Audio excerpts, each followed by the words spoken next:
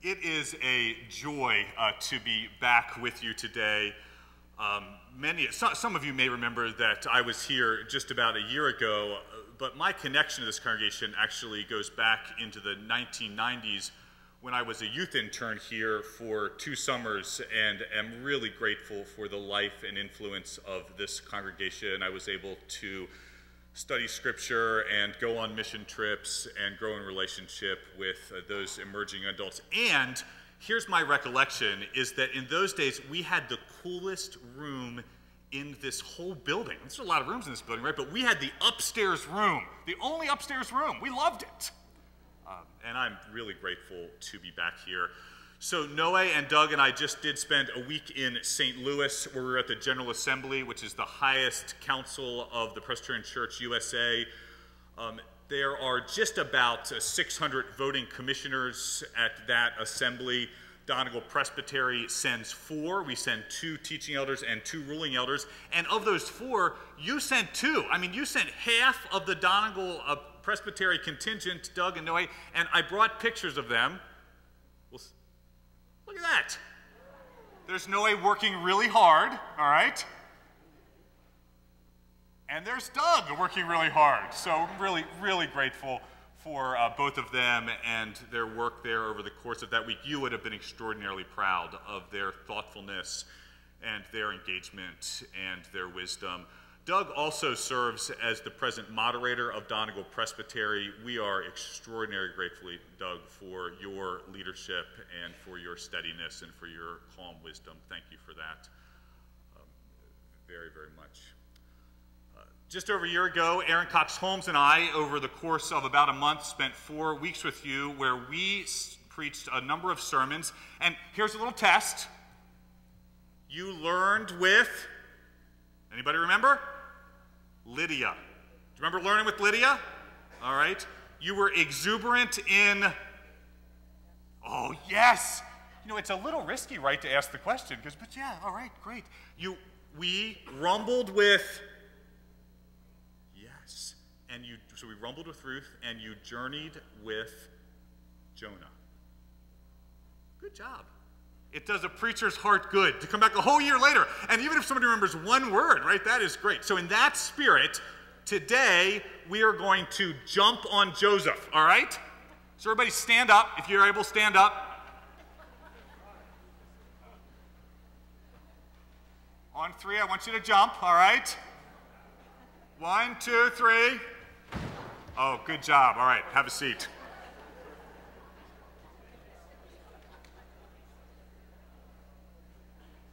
At some point, friends, life's going to jump on you, if it hasn't already. And at some point, if you grow in faith and life, you and I look around and we say, I've got a hand in that. Hear now these words of Holy Scripture. Joseph, being 17 years old, was shepherding the flock with his brothers. He was a helper to the sons of Bilhah and Zilpah, his father's wives. And Joseph brought a bad report of them to his father, to their father. First thing we find out about Joseph is his first words. This guy's a tattletale. Now Israel, that's Joseph's father, loved Joseph more than any of his other children because he was the son of his old age. And he had made him a long robe with sleeves. But when his brothers saw that their father loved him more than all his brothers, they hated him and could not speak peaceably to him.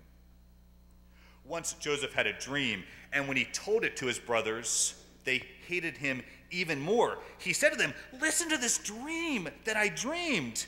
There we were, binding sheaves in the field. Suddenly, my sheaf rose and stood upright. Then your sheaves gathered around it and bowed down to my sheaf."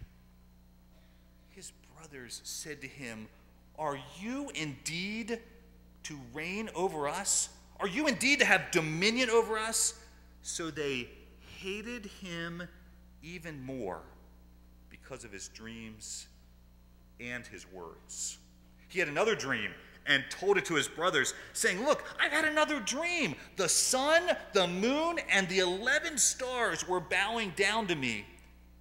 But when he told it to his father and to his brothers, his father rebuked him and said to him, "What kind of dream is this that you have had? Shall we indeed come, I and your mother and your brothers, and bow to the ground before you?" So his brothers were jealous of him. But his father kept the matter in mind. Friends, would you pray with me?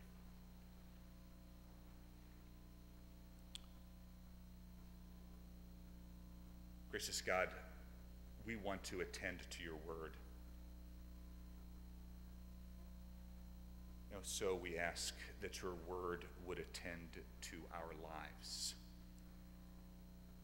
and speak to us with grace and with truth, that we might become more and more people who serve and love you and your world. Amen.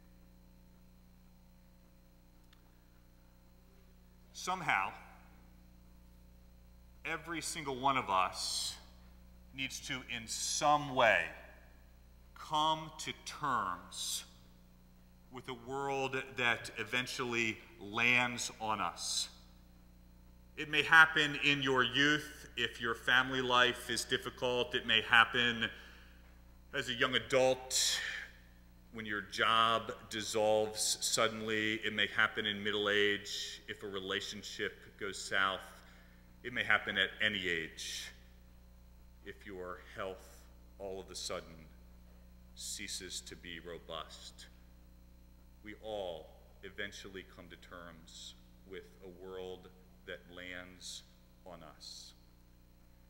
And if we mature, we also become people who recognize our own hand in that. Friends, life is fragile. This world is fragile, both the environment and also the worlds that we construct, but you need not be. We know that because of the cross of Jesus Christ, where suffering, nails, and even death are not enough. But we also know that from this extraordinary story, where over the arc of a life, Joseph goes from being shallow to being expansive, from being narrow to being wide, from being centered on himself to caring for an entire land, even people who have wronged him.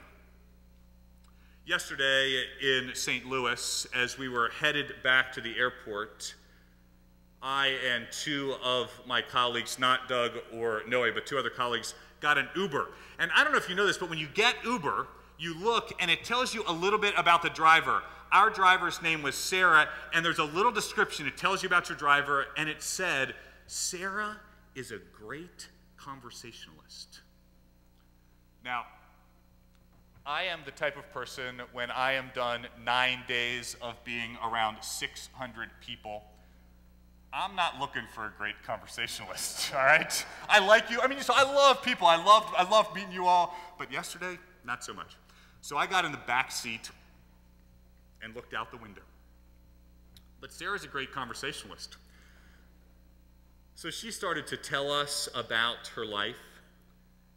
And as she started to tell us about her life, I looked around the car and I noticed that the little console at the top of the car was kind of hanging down. I mean, this car was fine, but it wasn't in great shape. She told us that driving Uber is her second job. She's trying to make ends meet.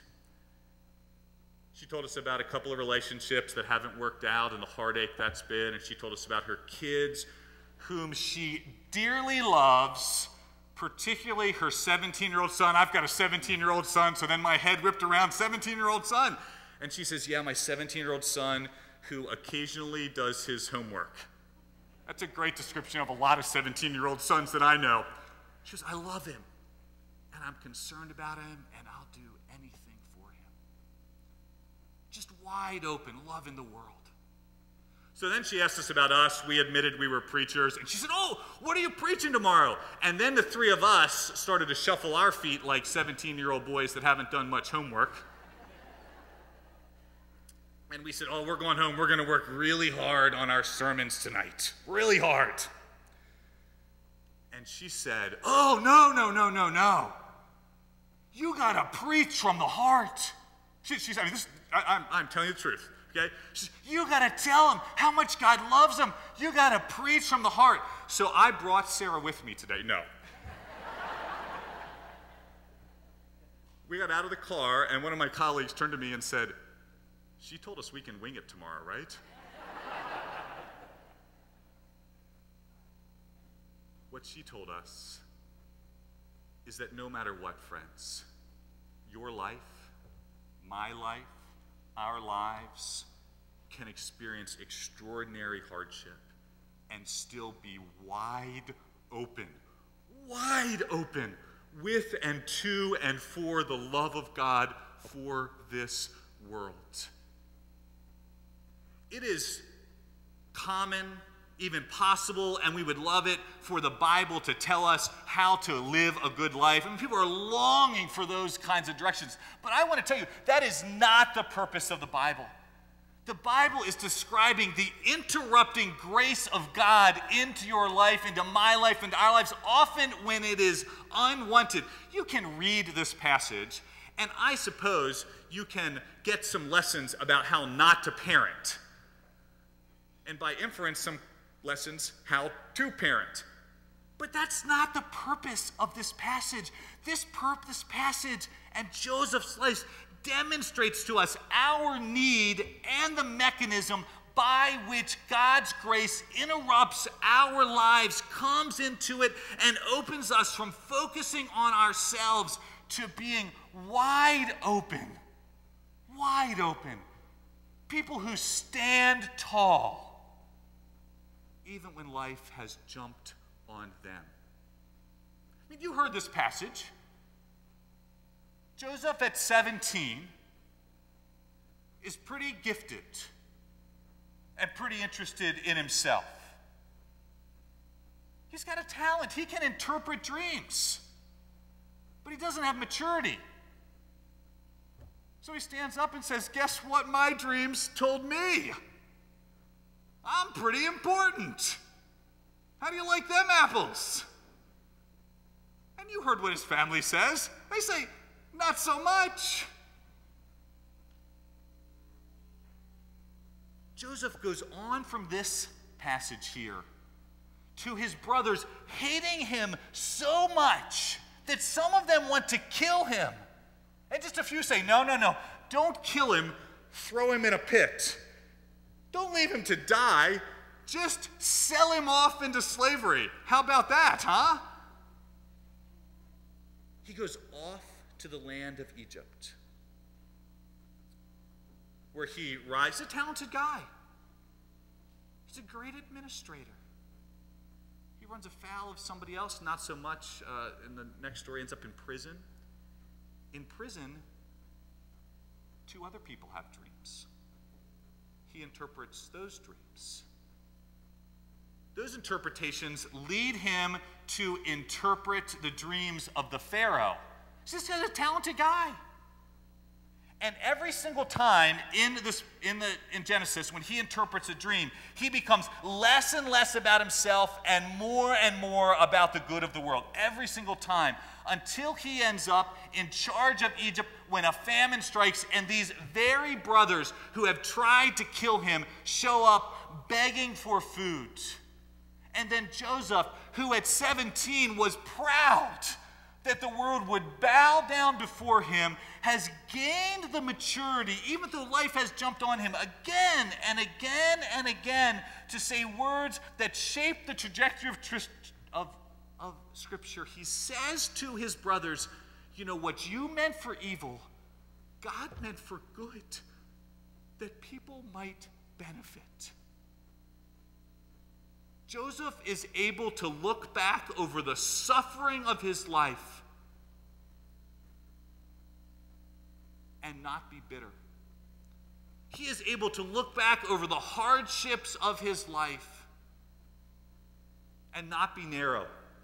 He is able to look back over the extraordinarily difficult things that have happened to him, real things, difficult things, genuine suffering, and say to people where he is in an opportunity to punish them, I forgive you. I love you. Do you not long to use the power that you have in this world for the benefit of those around you? Do you not long to look around your own life and say, even the bad things that have happened, even the evil things that have happened, God has taken them and meant them for good so this world might benefit? If that's the case, you and I cannot look back over the suffering of our lives. We cannot look back at the times that life has jumped on us and say, I'm going to get even. I'm going to punish people. I'm bitter. No, no, no. You have to have a wide open, expansive view of God, who takes the stories of your life and my life and this world, even when they're difficult, and said, God's going to use them for good. When I was in school, I had a young gentleman who lived in the room next to me whose name was Rich. Rich was from New York. Specifically, he was from Staten Island, and for whatever reason, we decided to call him Cabby. I don't know why. He looked like a cabbie. We were from the country. We figured everybody in Staten Island uses cabs. I don't know, but we called him Cabby, all right? Cabby rarely studied. And so when the semester would end, Cabby would look at his grades, and he would say, I'm in trouble. And then at the school I was at, we had a reading week. That's what they called it, a reading week. Classes were over. They gave us a week to read before we took exams. Young adults don't read during reading week, right? You know that. Cabby would go to Mass every day during reading week, and here's what he would say to us. He would say, I got to go see the big guy. Always pointed, I got to go see the big guy. He'd come back from Mass, and we'd say, how was Mass? And he would say, I don't know. There were a lot of people there. I'm not sure my prayers got through. That's a vision of God, right? It's a vision of God that God's available to help, maybe. Contrast that with, I think the children are going to sing it for VBS at the other ones. I love it when I see children's choir. My favorite children's song is My God is So Big. Do you know that song? My God is so big, so strong and so mighty, there's nothing my God cannot do. My God is so big, so strong and so mighty, there's nothing my God cannot do. And there's motions, all right? My God is so big, all right? So strong and so mighty. And what I love are when the little boys get to be big. My God is so big! It's a vision of God too. A God who is above us and beyond us and who cares for us and who can redeem even at the times that life has jumped upon us. That's the key. Life's going to jump. It's going to land. It's going to be challenging. You, friends, and I, we choose to. We choose how we see God in the midst of that, so that we might end life wide open for the gospel, for the world. I'm supposed to be done, right, Noah? It's a bummer. Well, I don't know if it's a bummer for you. Friends, it's a delight to be with you. And you're an extraordinary congregation. I'm personally grateful for your influence in my life. Grateful for your influence in our Presbyterian, our broader denomination. Grateful for the leadership that you have. But with you, grateful for the God who is big and beyond us, no matter what lands, for our sake. Let me pray with you and for you. God, thank you for all those who are gathered here. Bless this congregation, and bless especially those people who today arrived saying life's landed hard. God, give us eyes to see your grace and your goodness even then.